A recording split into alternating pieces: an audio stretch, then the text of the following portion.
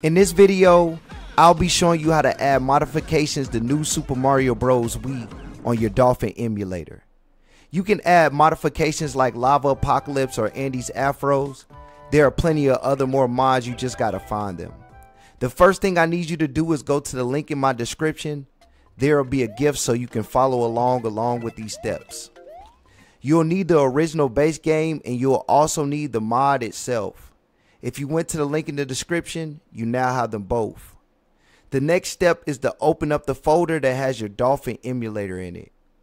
In order to add mods to your Dolphin emulator, you must have a folder that says user within this section.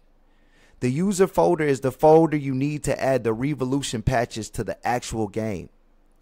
If you don't have a folder that says user, I need you to go to the video right here, link in the description, and I showed you an easy and simple way how to add RiiVolution and get this user folder in your Dolphin emulator. The next step we want to do is click on the folder that says user. We will be looking for a folder that says load. At this point is where you want to extract your modification for your game.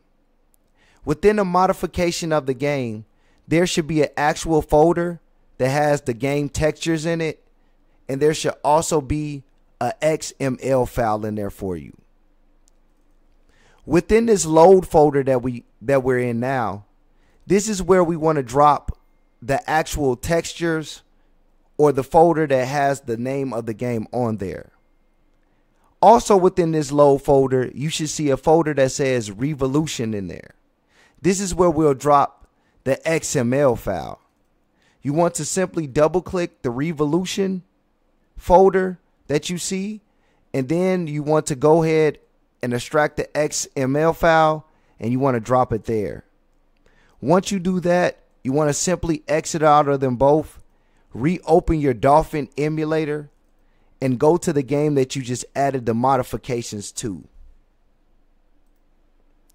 Once you're there, you want to right click that game and you want to click Start with RiiVolution Patches.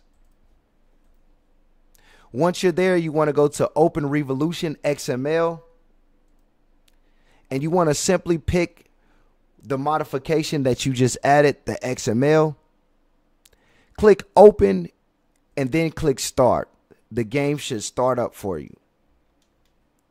If this helped you in any way, shape, or form, please click that like button and go ahead and click that.